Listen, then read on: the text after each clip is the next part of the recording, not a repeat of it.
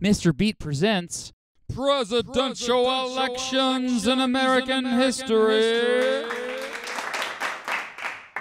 The 31st presidential election in American history took place on November 3, 1908. Throughout his presidency, Theodore Roosevelt had managed to gain fans from both the Republican and Democratic parties. His ideas were what we now call progressive, but by 1908, everybody seemed to want to be called progressive. It was pretty trendy. While Roosevelt did get as much accomplished in his second term, he remained very popular. After the last election, he promised he would not run for a third term, and instead fully endorsed his close friend and the Secretary of War, William Howard Taft, to continue the progressive reforms that he had started. Even though Taft had much rather be on the Supreme Court than be president, he couldn't turn Roosevelt down. The Republican nomination process marked the first time a presidential preference primary happened, where delegates were chosen from multiple states. At the convention, most Republicans would do whatever Roosevelt recommended, and Taft was officially nominated. Although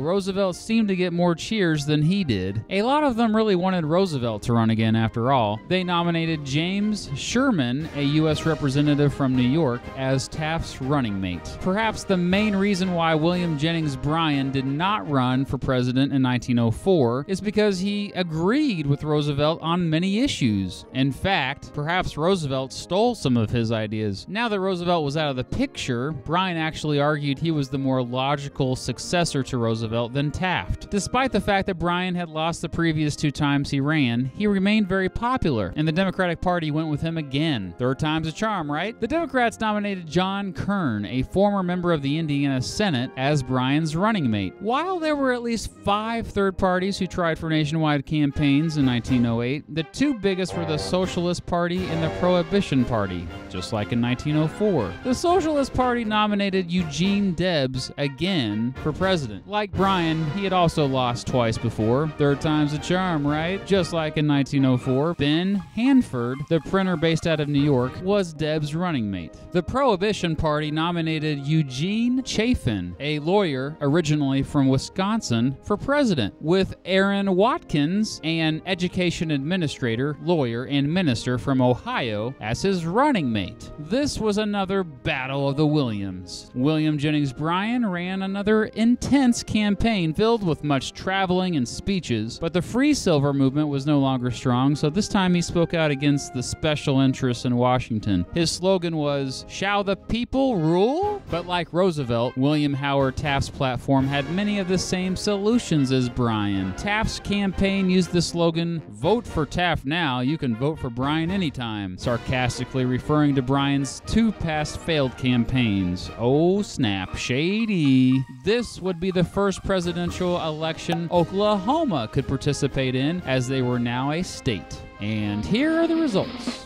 William Howard Taft won, becoming the 27th president in American history. Taft won pretty handily. He received 321 electoral votes and 51.6% of the popular vote. William Jennings Bryan finished second place yet again. It was his worst defeat yet, and he wouldn't run for president again after this. He received 162 electoral votes and 43% of the popular vote. Looking at this map, you can see that Taft did well mostly in the north and out west, but Bryan did well in the south again, and better in new random regions all over the country. Bryan's support was more diverse than ever, yet still too short. Eugene Debs came in third again with 2.8% of the popular vote. Eugene Chafin finished fourth with 1.7% of the popular vote. James Sherman became the 27th vice president in American history. And so it was Taft to continue the legacy of Teddy Roosevelt. But would Teddy approve of how his good friend did as president?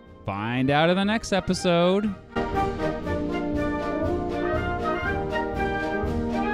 I'll see you for the next election, buddy.